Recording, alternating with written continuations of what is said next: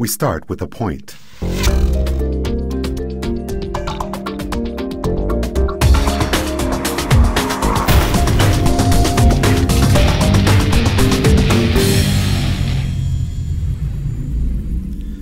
Hi, it's Rob Bryanton, and welcome back to the Imagining the 10th Dimension video blog. This time it's a continuation from last item, which was called Slices of Reality. And this time our entry is called The Holographic Universe. Now last time we talked about interference patterns. This time we're going to talk about holograms. And if you look that word up in Wikipedia, you'll see that holograms are created using interference patterns. I've been receiving a lot of email in the last week or two from people interested in the idea that our universe is really a hologram. In my book and this blog, I've talked before about the connection between the way of visualizing reality I'm proposing here and the idea of the holographic universe, a connection that has also been noted in a few of the reviews of my book. Now I'd like to look at a recent story in New Scientist magazine that shows why people's excitement about this idea has been reignited. The article, written by Marcus Chown and published January 15, 2009, is about new discoveries just announced by the GEO 600 experiment. GEO 600 is a German project that has been looking for gravitational waves for the past 7 years. And I'm going to read some excerpts from that article now. GEO 600 has not detected any gravitational waves so far, but it might inadvertently have made the most important discovery in physics for half a century. For many months, the GEO 600 team members had been scratching their heads over inexplicable noise that is plaguing their giant detector. Then, out of the blue, a researcher approached them with an explanation. In fact, he had even predicted the noise before he knew they were detecting it. According to Craig Hogan, a physicist at the Fermilab Particle Physics Lab in Batavia, Illinois, GEO 600 has stumbled upon the fundamental limit of space-time, the point where space-time stops behaving like the smooth continuum Einstein described and instead dissolves into grains, just as a newspaper photograph dissolves into dots as you zoom in. It looks like GEO 600 is being buffeted by the microscopic quantum convulsions of space-time, says Hogan. If this doesn't blow your socks off, then Hogan, who has just been appointed director of Fermilab's Center for Particle Astrophysics, has an even bigger shock in store. If the GEO 600 result is what I suspect it is, then we are all living in a giant cosmic hologram. The idea that our reality is not continuous, but granular, broken down into Planck unit-sized grains of space-time, is something I've been saying since I launched my project. The idea, though, that proving the existence of this granularity would be direct evidence that our universe is a hologram is not a connection I've talked about before. This New Scientist article goes on to describe the groundbreaking work in the 90s of such physicists as Jacob Bekenstein, Leonard Susskind, Gerard 't Hooft, and Juan Maldacena, some of which I've talked about in my book and in previous blogs like Why Stop at 10 Dimensions, Hypercubes in Plato's Cave, and Why Do We Need More Than 3 Dimensions? Now here's a few more excerpts from that New Scientist article. What's more, work by several string theorists, most notably Juan Maldacena at the Institute for Advanced Study in Princeton, has confirmed that the idea is on the right track. He showed that the physics inside a hypothetical universe with 5 dimensions and shaped like a Pringle is the same as the physics taking place on the 4-dimensional boundary. According to Hogan, the holographic principle radically changes our picture of space-time. If GEO 600 really has discovered holographic noise from quantum convulsions of space-time, then it presents a double-edged sword for gravitational wave researchers. On one hand, the noise will handicap their attempts to detect gravitational waves. On the other, it could represent an even more fundamental discovery. More importantly, confirming the holographic principle would be a big help to researchers trying to unite quantum mechanics and Einstein's theory of gravity. Today, the most popular approach to quantum gravity is string theory, which researchers hope could describe happenings in the universe at the most fundamental level. But it is not the only show in town. Holographic spacetime is used in certain approaches to quantizing gravity that have a strong connection to string theory, says Kramer.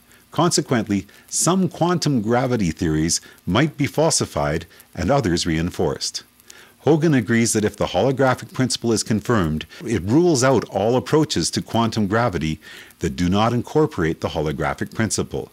Conversely, it would be a boost for those that do, including some derived from string theory and something called matrix theory. Ultimately, we may have our first indication of how space-time emerges out of quantum theory. As serendipitous discoveries go, it's hard to get more groundbreaking than that. Regular readers of this blog will note the important idea that our universe actually comes from the fifth dimension, another drum that I've been beating from the outset, and which I've talked about in a number of blogs, such as Time is a Direction, The Fifth Dimension Isn't Magic, and Flatlanders on a Line. Speaking in terms of spatial dimensions, this article's comment that we live in a universe with 5 dimensions and shaped like a Pringle is extremely important. And the question is our universe flat or curved? In our 4-dimensional universe, it appears that space-time is essentially flat. If it were truly flat, then parallel lines would never meet, and our universe would have no boundaries in any direction. NASA's WMAP project has returned results showing that the universe is flat, within a 2% margin of error. What does this mean? It means that for most intents and purposes, our universe is truly flat. But in the largest picture of all, I believe that the above 2 ideas are going to be shown to be equivalent. Our universe is very close to flat, but there is still a very slight curvature, and the 13.7 billion year boundary that cosmology shows us as being our line of time back to the Big Bang will still show that we are only witnessing a tiny region of a much larger whole, an idea that is central to this project and which we've talked about in recent entries like Dreaming of Electric Sheep and Imagining the Omniverse. So, in the same way that Euclidean geometry makes sense in our local frame of reference, a square building really is constructed from lines at 90-degree angles, and parallel lines don't ever meet. If we look at the entire planet, we can see that a square that encompasses a hemisphere must have angles that are slightly larger than 90 degrees, and parallel lines that can meet each other as they traverse the globe. That Pringles potato chip shape they're referring to, then, is like the horizon we see all around us as we are in the middle of the ocean.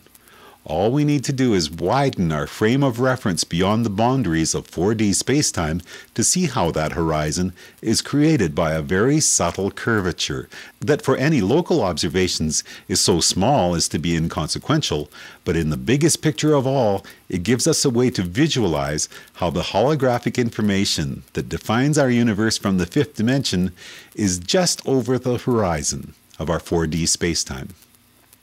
Now, the cover of this New Scientist issue we're quoting from here sums it up this way. It says, "You are a hologram, projected from the edge of the universe." While this phrase gives us one way to think about the 5th dimension as coming from just beyond the boundary of our 4D spacetime, I've talked many times about other ways of visualizing how each additional dimension is around or outside the previous one. So rather than thinking about the hologram that creates our universe as being something that is far, far away, I think it's more useful to think about the hologram as being just around the corner in time, which is the phrase I use in my song, The Unseen Eye. As we discussed in What Would a Linelander Really See, the term extra dimensions is often used by physicists rather than higher dimensions when talking about the dimensions beyond spacetime.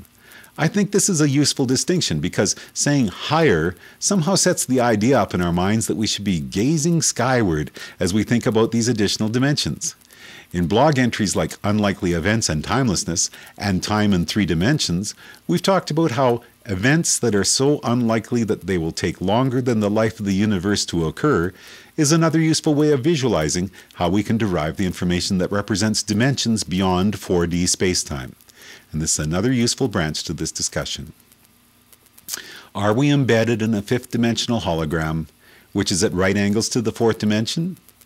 Imagining what the phrase "at right angles to the 4th dimension" means has been one of the main goals behind this project. If you've been following along, I hope that by now you've grown more used to thinking about the 5th dimensional probability space as it relates to Everett's many worlds interpretation. the universe as a hologram, and the digital physics concept that information equals reality. I believe those ideas will eventually be shown to all fit together in the big picture of timelessness. Now, next time we're going to talk about augmented reality. And we're going to finish today with one of the 26 songs that I've written for this project. We already touched on it once already. The song is called The Unseen Eye. My name is Rob Bryanton. Enjoy the journey.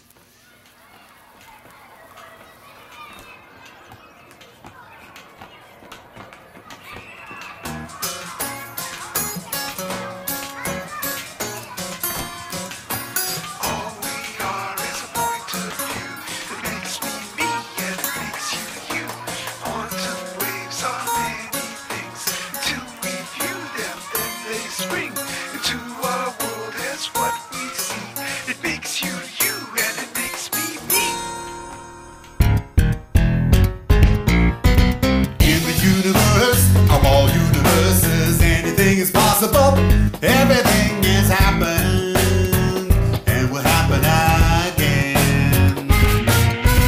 In the universe of all universes, gray and formless, do you choose a point to become the first when you can think of it as that this dark and shapeless void, unrealized potential in static and the noise. To in the universe of all universes, the unseen eye, open and collapse the wave, and we entered on in. Now we know it's the act of observation that gives the world its how and why. So the Big Bang is just an illusion. It's just the opening of the unseen eye.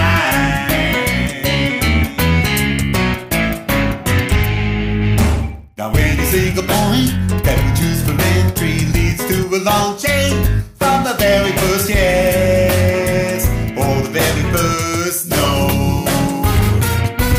All the laws of physics, all the rules of nature divide in an instant by the very first choice or the dice we throw. Though Einstein objected to imagining a God who gambles for creation, the thought was just too odd.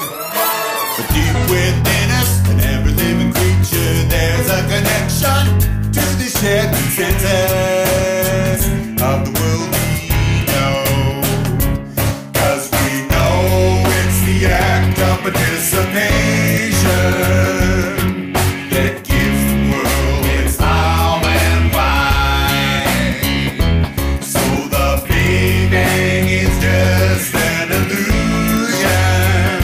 It's just the opening of the unseen eye, and the missing dark matter that binds the universe, the mysterious mass that science cannot find, is in the many worlds of possibility that are just around the corner in time. Now the universe of all universes, if the truth be known, is an awful bore, viewed as a whole. But just a tiny shard, viewed from any angle, reveals complexity. It reveals such beauty, reveals the soul. So does it make a difference how we got to what we see? If it's really just coincidence, it's still a wondrous thing. And we know it's the act of observation that gives the world its how and why. So the Big Bang is just an illusion. It's just the opening of the unseen eye.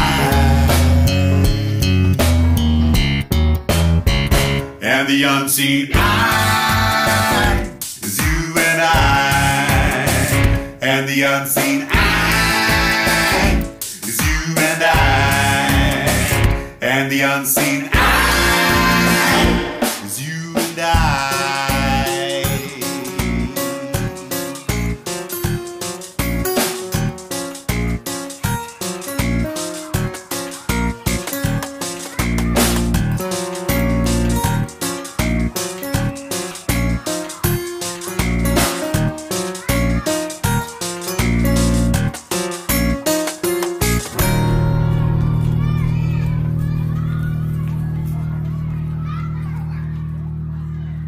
Hi friends, just a reminder that you can now buy a 6 DVD set of my video blogs at 10thdimension.com/store.